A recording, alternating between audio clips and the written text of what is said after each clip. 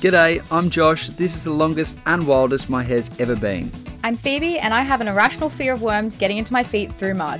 And you already know who it is. It's Sonia the Beardy. And this is our Adams 35, our floating home in a bloom. We've dropped the pick in the gorgeous waters of North Stradbroke Island, the most picturesque anchorage for us so far. We've got a couple of days of winds that you'd be disappointed to fly a kite in, but lucky for us, we've got more important business. We're blowing the dust off our snorkels, getting our pasty white bodies in the sunshine, and getting our first taste of exploring the clear-ish waters of Queensland.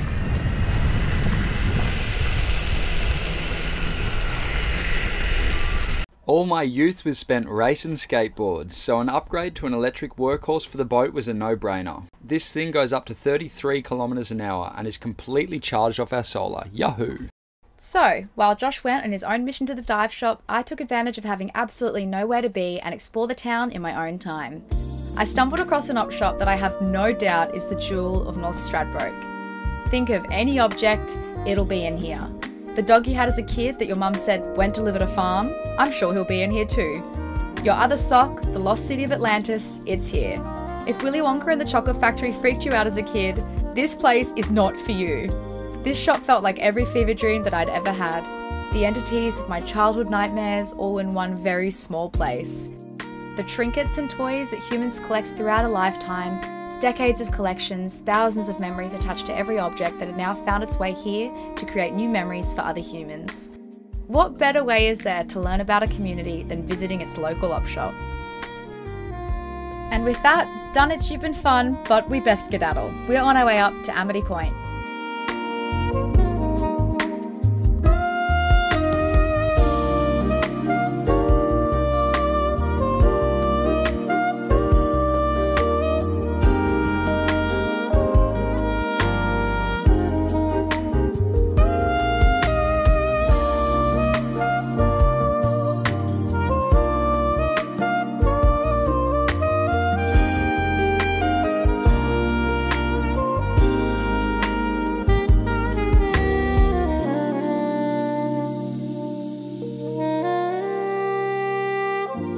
It is glass out right now.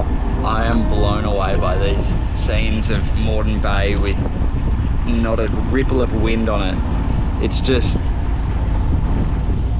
unbelievable.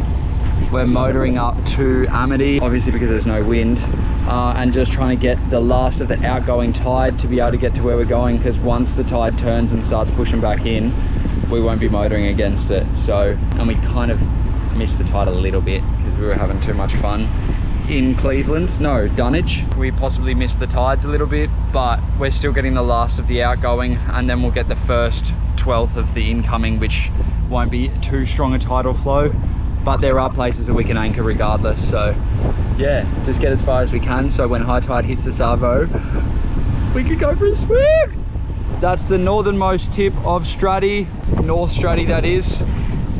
It's called Amity, and we're going to anchor over near there. The initial plan was to go and anchor over in the shoals between Straddy and Moreton, but we're going to do that tomorrow. We'll just suss it out here tonight and find a nice safe spot, and then go over there when we've got the full day to test swinging off like change of tide on the anchor rather than it being dark and stuff, because there's not much room for error there. There's a bar just up ahead as well. So it's been a pretty incredible little motor up here. Phoebe and I both looked at each other and said this is the most beautiful thing we've seen yet. Just glass off conditions, unbelievable. Phoebe found a new position to have a little snooze in the boat. It's down here, only for 10 minutes or so. Like that, yep, which looked pretty good. Sonia licked the helm and then, oh, see you later. Sonia licked the helm and then her tongue got caught on the helm as I was... So yeah, let's go anchor over here and get in this water. So Phoebe and I are just about to go for an expedition. We've just refueled the tender and we're gonna go check out a shipwreck and then get as close to the bar as we can safely. It's glass out conditions. The tide is slack. It's the bottom of the tide, so clarity might not be so good, but we're still gonna get in there.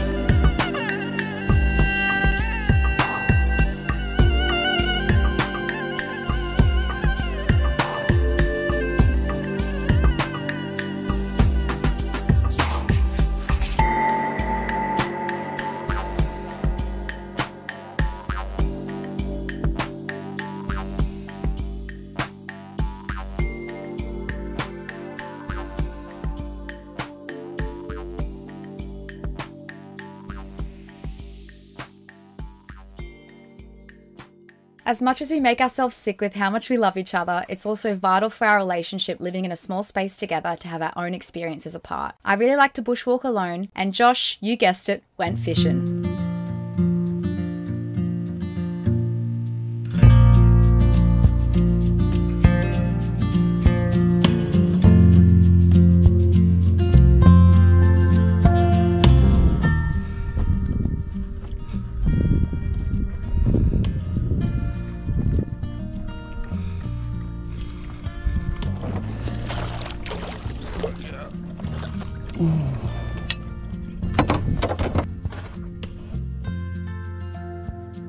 Just saw my first Stratty dugong. I didn't want to chase it too much with the outboard, and I wasn't ready to jump overboard and dive with it, but yeah, far out. I really hope that I get an opportunity to get some beautiful shots, because they're just incredible. I've never seen anything like them before. So prehistoric. I'm just exploring these sand flats. I'm looking for a good place to go for a snorkel. The tide's dropping. I can't swim in too deep of water because I'm probably get carried away a little bit. So yeah, I'm gonna anchor up the tender on a sand flat and then find some places to swim. Yoo!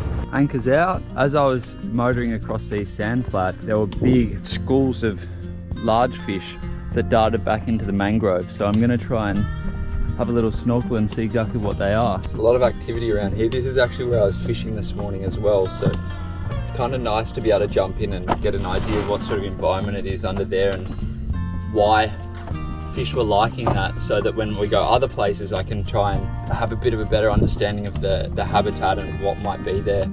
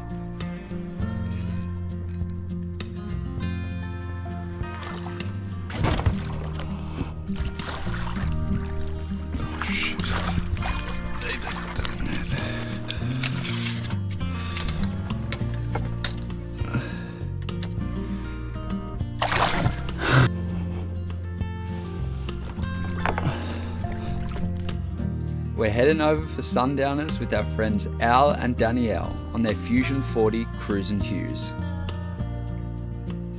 Beer or a soda water? Cheers!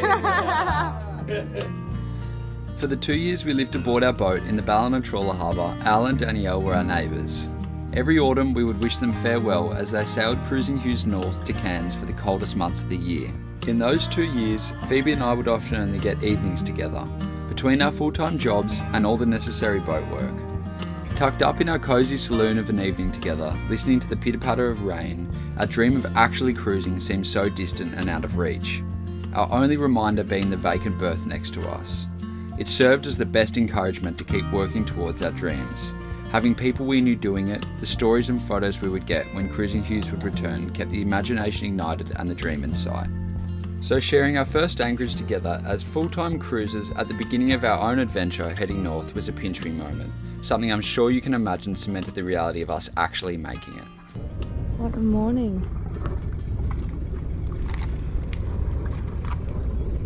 Where's the moon? There it is. So what are we doing today, babe? We're leaving Amity Point and heading back down south. We're going to go towards Russell Island and anchor there because tomorrow night there'll be 20 knot westerlies again. So we really want to get out of here because we'd be on a lee shore if we were stuck here with the westerlies. Plus all the chop that builds up in Moreton Bay is really unpleasant to sail with, so we're moving on. And really for the reason that we're going to be going back to Horizon Shores to get our rigging, and then we're going to take it to go get it swaged, go back to Horizon Shores, get it fitted, and then bugger off north. Finally. Yeah. Safely. Ideally. Anchor's up and we're on our way. Woo! Yay! I was so nervous that we were going to get an anchor snag here, and it's the deepest we've ever anchored, so but we're all good. Woo!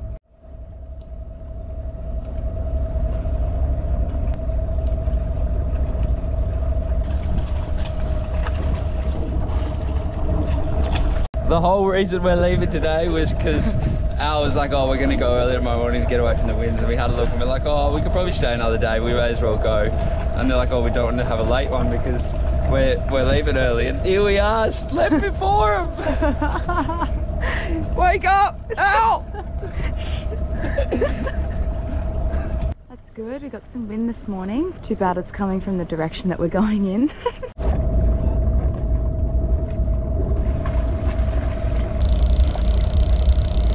I don't know what I'm doing. We're trawling for a game fish. No, not a game fish. A big predatory fish. Apparently they do come into Morden, so as we're going along the sort of banks and deep water and stuff, I mean, this will be our best bet. We're kind of going fast enough. We're going 6 knots. We're going with the tide, so maybe. Lost it. Oh, babe. Oh, that sucks. I'm sorry. So we've since learned that the fish Josh was trying to describe is a pelagic fish. They inhabit the pelagic zone of the ocean, being neither close to the bottom nor near the shore.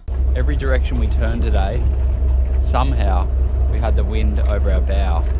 So no good for sailing, because it's basically the only point of sail that you can't sail into.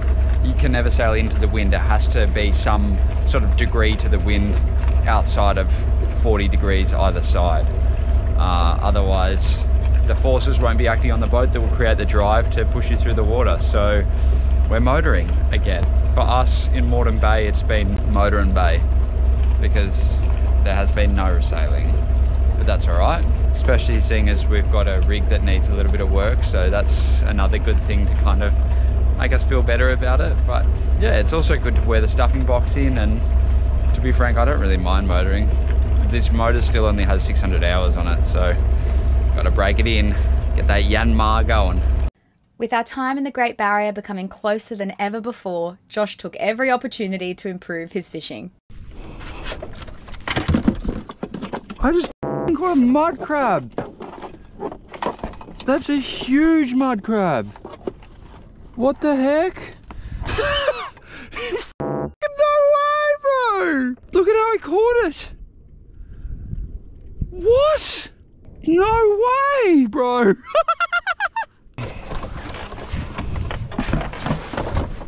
I don't know how you're bloody doing that to yourself. You had the road, that was not, had nothing to do with me. Ah, fuck. Come on, man. Jeez. Fuck, I don't want to be pinched by them. Oh, God. Oh my God. See if I can get another mud crab. I'm struggling at the moment to find a balance between work, play, fun, jobs. But right now I'm fixing up a few split pins on our chain plates on the deck that the stays are fixed to, that come down from the mast. So a few of the, well, pretty much every single split pin isn't split correctly, nor is it fully seated in its hole. So I'm just going through and punching them down a little bit further and then splitting them properly. They are pretty loaded up, so they won't come undone, but it was a suggestion from our rigger to get them all fixed up. So good little project for me. Get reinvigorated. Now this is what they look like at the moment. That tapered head should be fixed all the way down through that hole, and the long legs should be bent up and around. So I'm going through, punching them back down and getting them seated properly. So here's another example. Not fully inserted and not even split. Fully inserted but not split. So that needs to come down, and then that long leg needs to be bent around.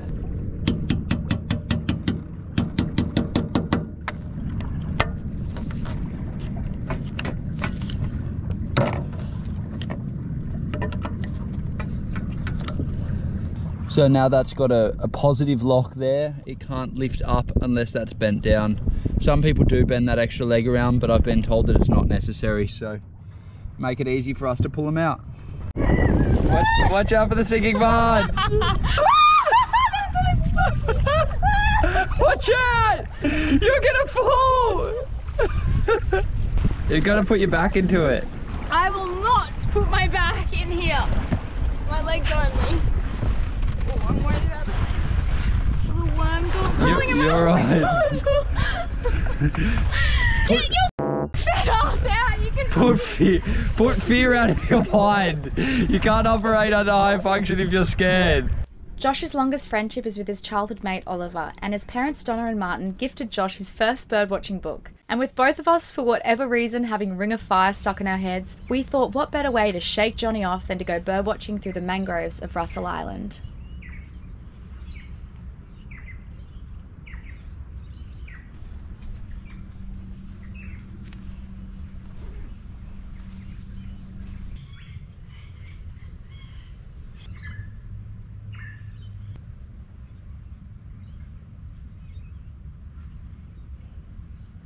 There'll only be probably about 60 seconds of bird watching footage because that's approximately how long we were out here for. The midgies are fucking hectic. Josh is dragging the tender back. He dragged it all the way up there because he thought we'd be here for a lot longer than what we were. Look how deep in the mud he is. Splendor in the Grass 2022, yeah! Oh!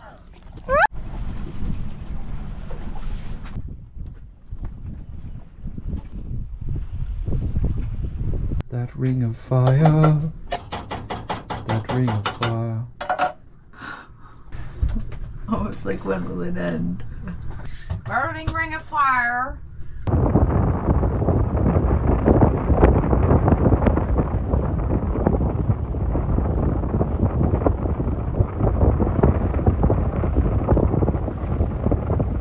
Well, the westerlies arrived that we were intending to dodge up at North Stradbroke at Amity. We're pretty well protected where we are here. It's nice, but it's bloody cold. Westerlies have brought really cool temperatures, strong winds, but beautiful clear days. So luckily we'll be able to sail back down to Horizon today when we go down. It'll be good to get the sails up and yeah, just enjoy it. It's probably about, it was blowing up to 20 knots last night. We had a big storm north of us and a big storm south of us with lightning and big clouds, but nothing here apart from just a lot of wind. Not even any rain to wash the deck off. But I'm about to race over and puck some yabbies on the tiny last bit of sandbank that's exposed before the tide goes high.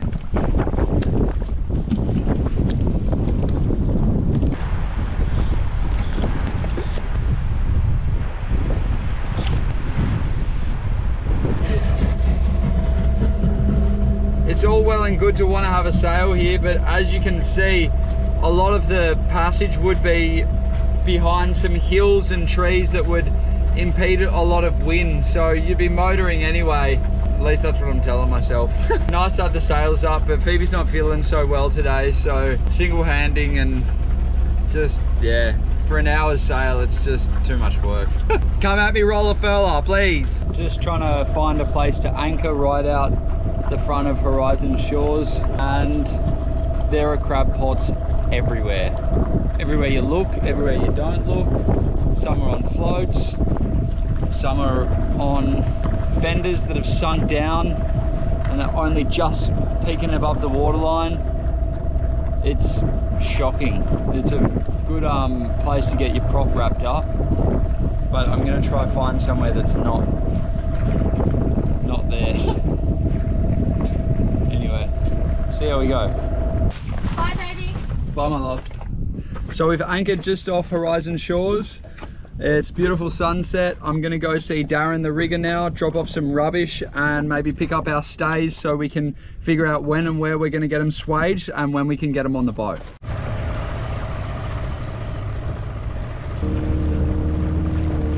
It's so bloody good to see you here. Thanks for hanging out with us, and we'll see you again next week as we don't head any further south. It's all northward bound from here. Doodles. Bye.